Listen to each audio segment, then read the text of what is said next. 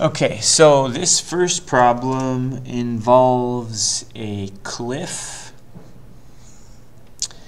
and it's a kind of looks like this, and we're gonna shoot a projectile from this location in this direction, and this direction is 37 degrees, and the velocity is equal to 100 meters per second. And so the projectile kind of goes like this, trying to draw a parabola, and it ends up hitting the ground there at point P.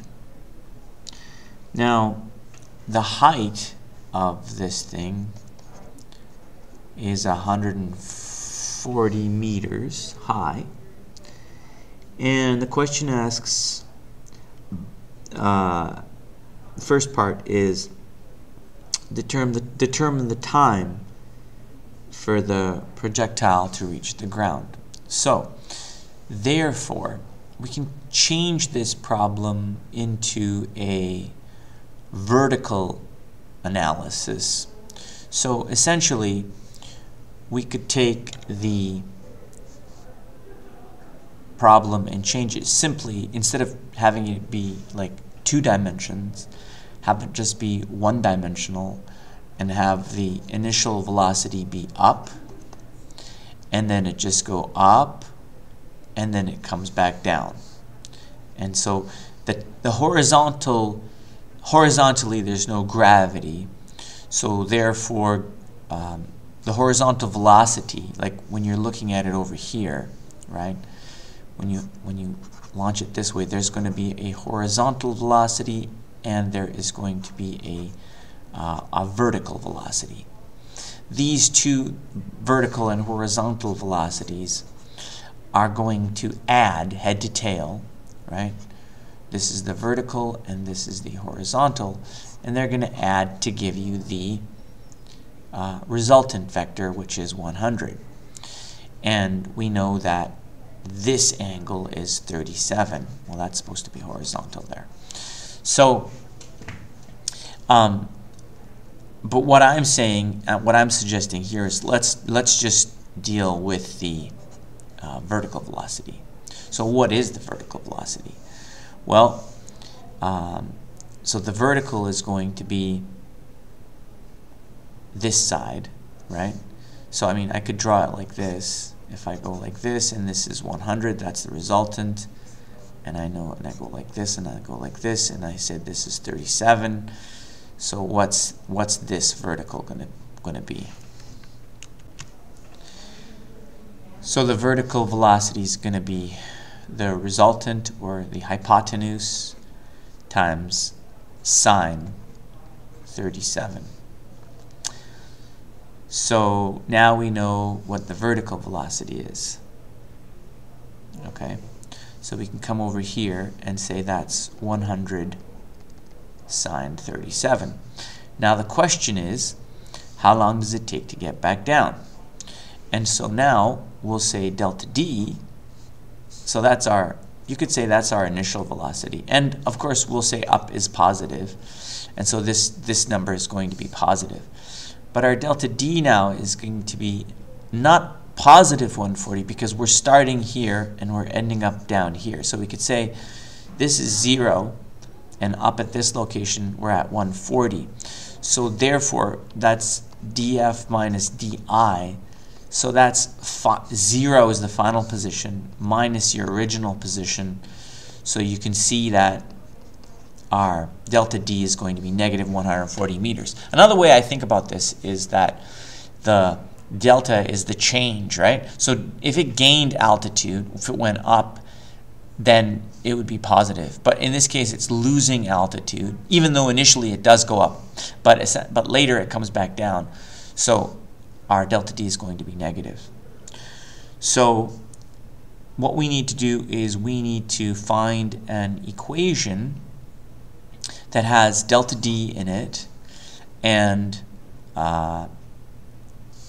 time, or initial velocity, and time. So we're looking for time, so we'll write question mark there. So essentially, let's take a look at this one. Let's say delta D equals, this is a kinematics problem, 1/2 AT squared plus VIT. Now, we've got this problem here, and this is going to end up being a quadratic for us. Okay? So, in order to solve the quadratic, we have to plug in our numbers and then rearrange in the form ax squared plus bx plus c equals 0.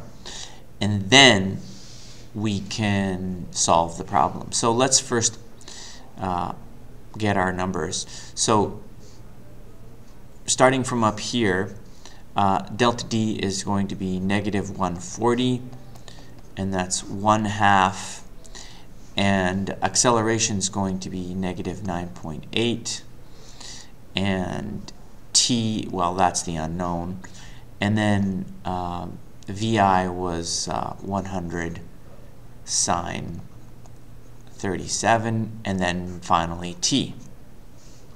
So we should rearrange this thing in the correct format.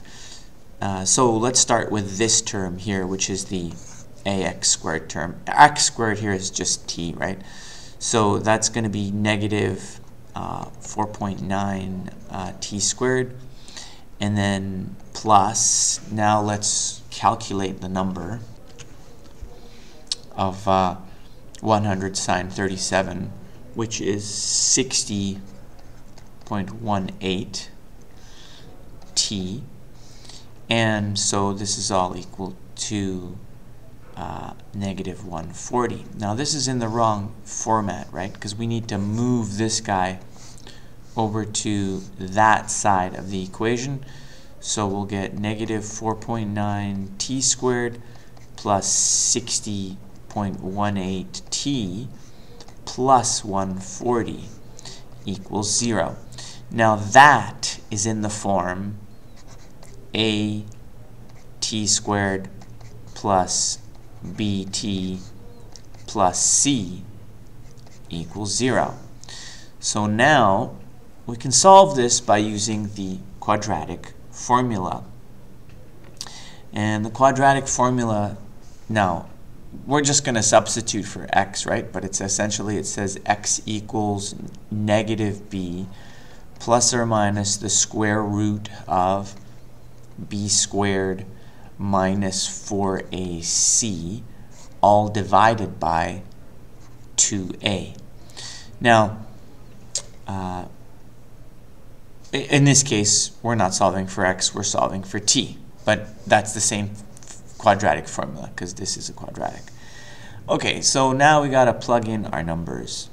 So we'll go negative 60.18 plus or minus the square root of 60.18 squared minus 4 times negative 4.9 times, let's move this over a little bit, and then we would go c, which is 140, and then we'll divide this by 2a, and a was negative 4.9.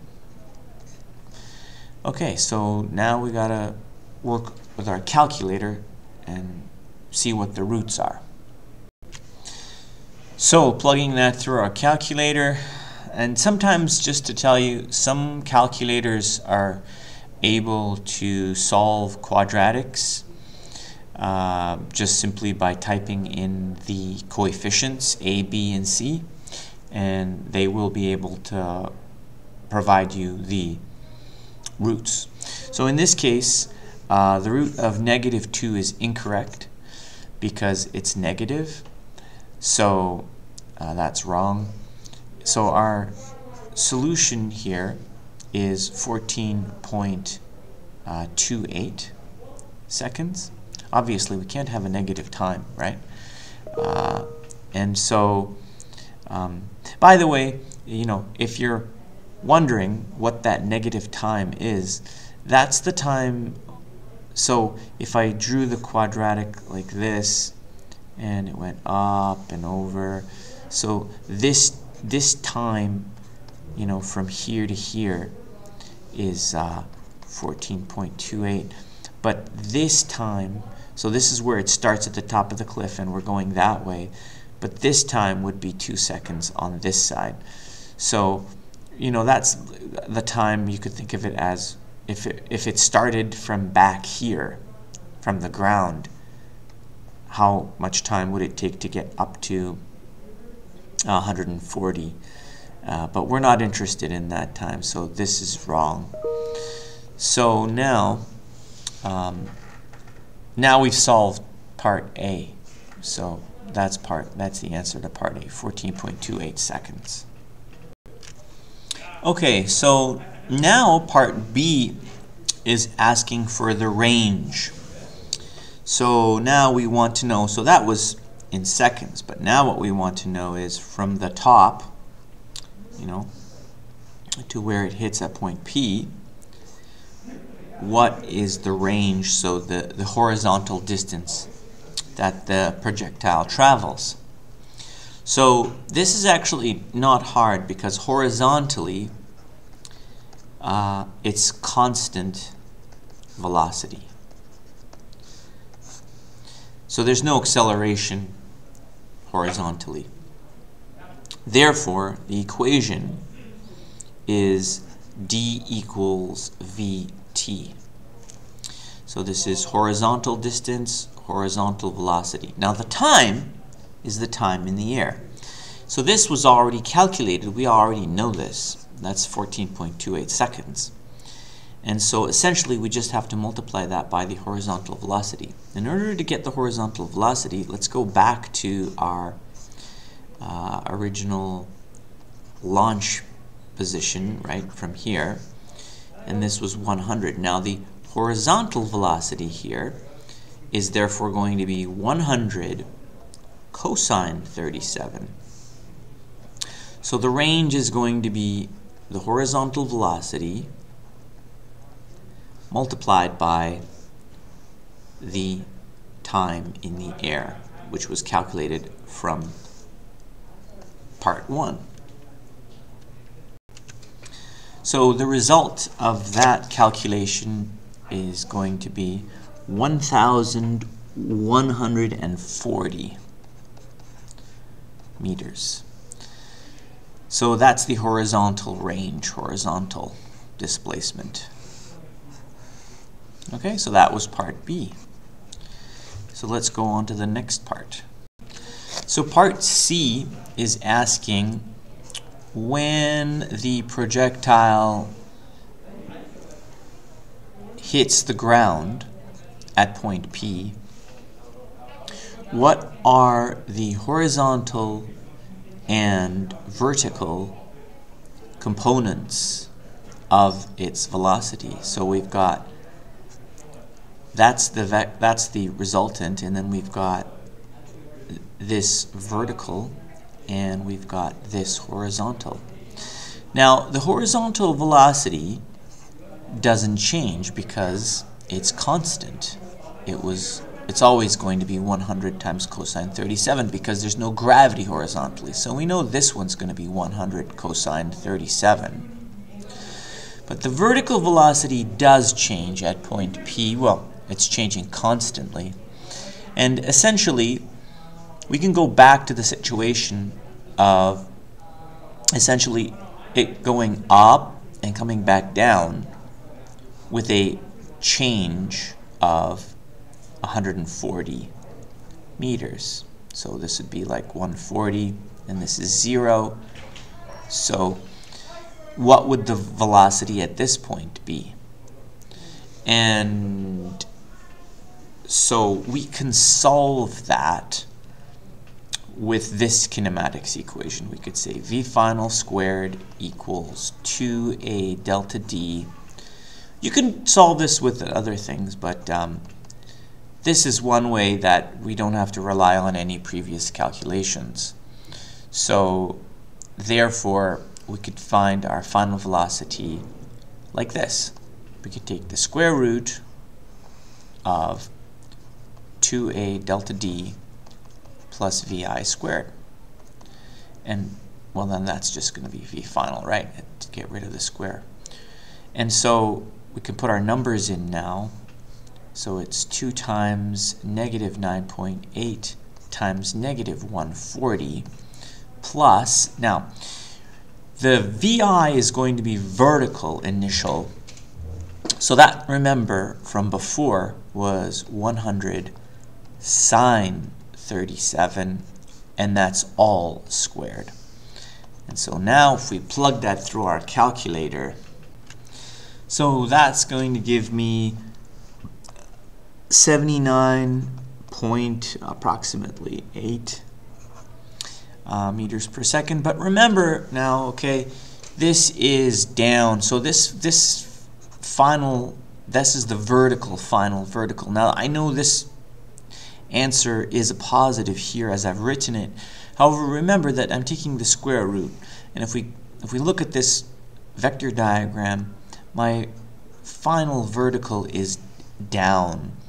So I've got 79.8 down, and my horizontal was 100 times cosine 37, which is, again, approximately 79.8 or so. So essentially, at point P, when it hits the ground, the horizontal and the vertical velocities are equal, and so the resultant, right, would be like this, and the angle with the horizontal is obviously going to be 45. I don't even have to do any calculations because it's a what's that called? A triangle with two legs. The right angle legs of the triangle are equivalent, and so now we could just use Pythagoras, a squared plus b squared equals c squared, to get the resultant. So this resultant is essentially 79.8 squared plus 79.8 squared. Take the square root, and I end up with approximately 113 meters per second is the resultant as it hits the ground, and it has equal horizontal and vertical components when it hits the ground. And there's the angle it makes, 45 degrees. And so I think that finishes the question. Yeah. Okay. Thanks.